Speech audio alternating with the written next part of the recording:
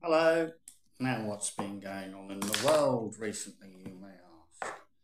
Well, there's a lot of war going on at the moment, 110 conflicts around the world at present, but I think we'll deal with the one which I believe is the most important to us, and that is one in Europe, where obviously Ukraine,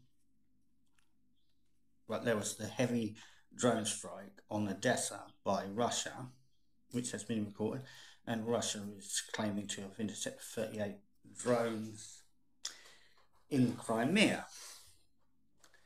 Zelensky claims 31,000 military casualties so far in the war in Ukraine. Uh,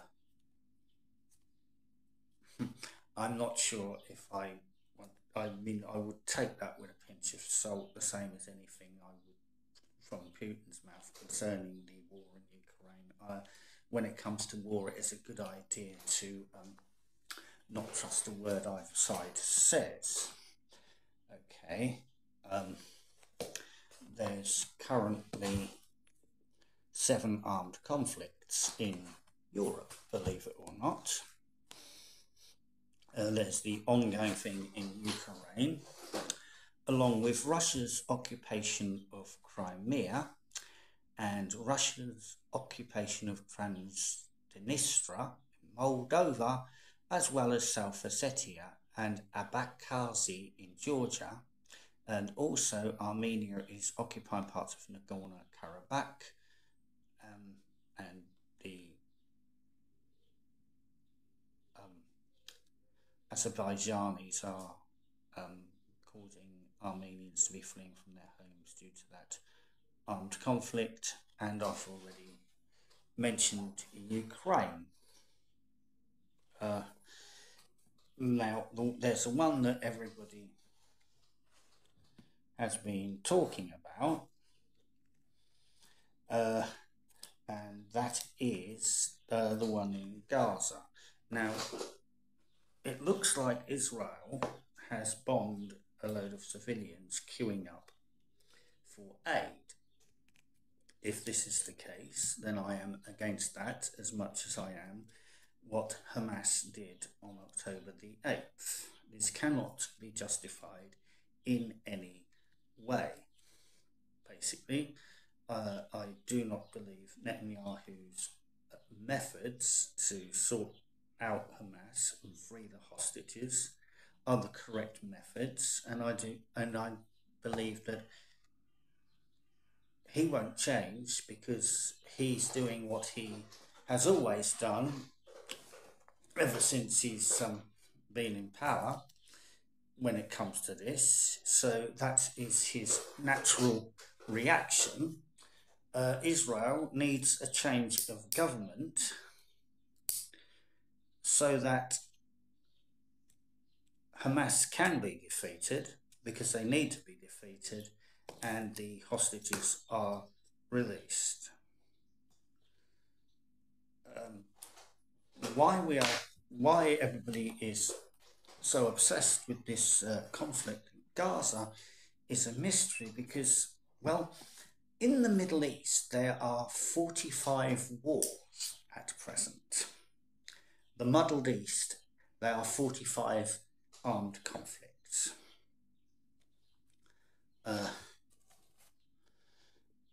Egypt are fighting Islamists in Sinai. This explains why they won't open the Rafah crossing. And Iraq are fighting ISIS still. That's 2 of them. And we know about the one in Gaza. There's another 42, which I'm really not going to go into at the moment.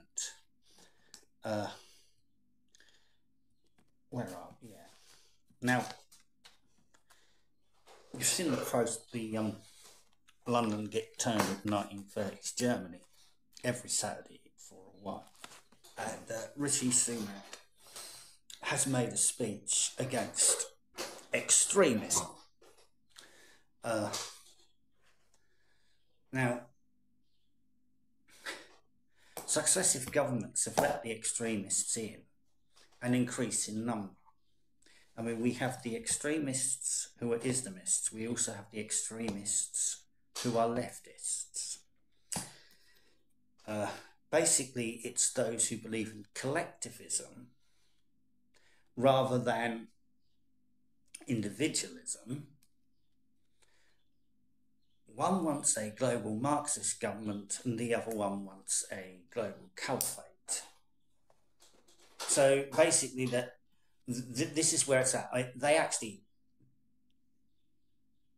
want a global government, but actually they disagree what this global government should be like. And this is why there seems to be this kind of odd alliance between the woke and Islamists. It's about wanting a world government with their collectivist ideologies. And there's extremists on both sides of that. The left, immediately after Sunak's speech against extremism, started talking about the far right. So far at present, the far right aren't around. But if this extremism from the left and Islamists isn't nipped in the bud, there could be a reaction, so it needs to be dealt with. But at the moment, we seem to have a parliament full of people who are utterly bloody spineless. Now, concerning Islamism, yeah, right. What have Islamists been up to around the world in the last week?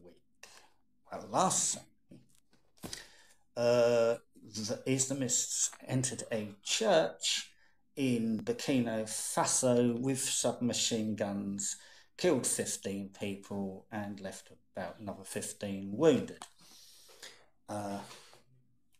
They then killed another 12 people in Tazi province of Nigeria. In the eastern Congo, a Islamist group raided a Christian village, and in Ethiopia 4 monks were murdered. Now, where are we? Yeah, that's what Islamists are being up to. What are the communists being up to? Well, there is a government clampdown in China against both Christians and Muslims. The Muslim imams are being arrested, while in Hong Kong, the Anglicans and Roman Catholics are being pressured to join one of the government-controlled state churches. And basically, at present, they couldn't care less. The Chinese government couldn't care less what the UK or US says, because basically, at the moment in the West, we have such weak leadership. Now, back to Africa. At one time, we gave weapons to fight Islamists in Uganda, but now there is none because of Uganda's anti-gay laws. So, ridiculously, the US foreign policy is being based on domestic policy.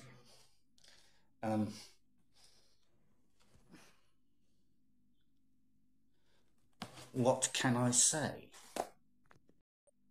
Now, obviously, Christians being slaughtered around the world is of no concern to our so-called state church, the CofE. But they have declared themselves institutionally racist this week by advertising a job. The job is for an anti-racism practice officer, in brackets, deconstructing whiteness, West Midlands Regional Racial Justice Initiative.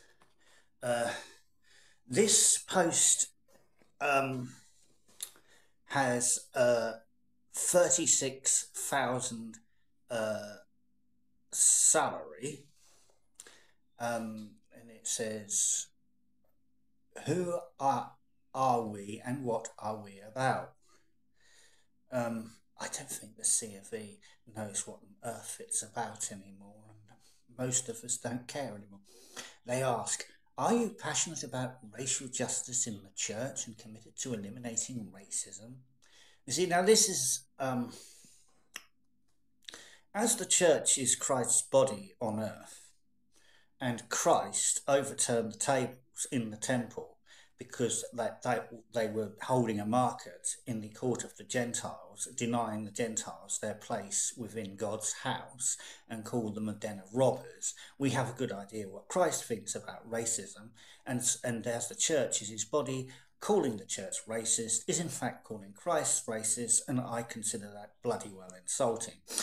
Anyway, do you want to use your skills to challenge, encourage, enable understanding and effect change that where it is needed?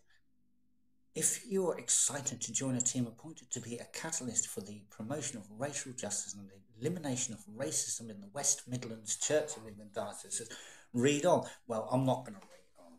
You see, now, they seem to be forgetting something fundamental here, you see, because early on, if you read the good book, it says that God said, let us make man in our own image. Therefore, all people are made in the image of God. And to actually be putting it across, to deconstruct whiteness, and to actually claim that everybody else is oppressed and we are all privileged, is actually saying that not everybody is made in his image. So they're actually wrong there for a start. But it goes further than that, because St. Paul said in Galatians 3:28 to 29, there is neither Jew nor Gentile, neither slave nor free, nor is there male and female, for you are all one in Christ Jesus. If you belong to Christ, then you are Abraham's seed and heirs according to the promise. Therefore, basically, in the church, all are equal, and if people, by actually all are one in Christ, they're actually saying that there's racism within their organisation. What they are actually saying, according to the book, is that their organisation is not in Christ. And if their organisation is not in Christ, then it is no way a church. Because there is neither Jew nor Gentile, slave nor free, male or female, all are one in Christ Jesus. And that's it. And those who are in Christ Jesus are the church. And if they are saying that there's racism and inequality in their organisation, they are declaring that their organisation is not part of the one holy Catholic Apostolic Church and is in fact something else. What they think it is, who knows? They are obviously not giving to Caesar what is Caesar's and giving to God what is God's. You see, they don't see that they are the money with God's image on them. Let us make man in our own image. Give to Caesar what is Caesar's, give to God what is God's. So there is absolutely no... It's basically the same message His Majesty gave the Pharisees about paying taxes to Caesar, sticks to them also. 36,000 a year.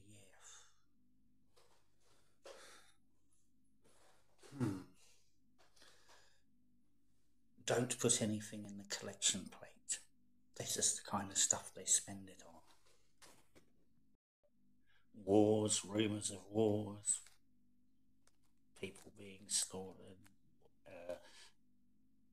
people claiming to be Christians, preaching and coming out with utter crap. Well, the Lord did tell us about these times. Maranatha, Lord, come quickly. Peace be with you all.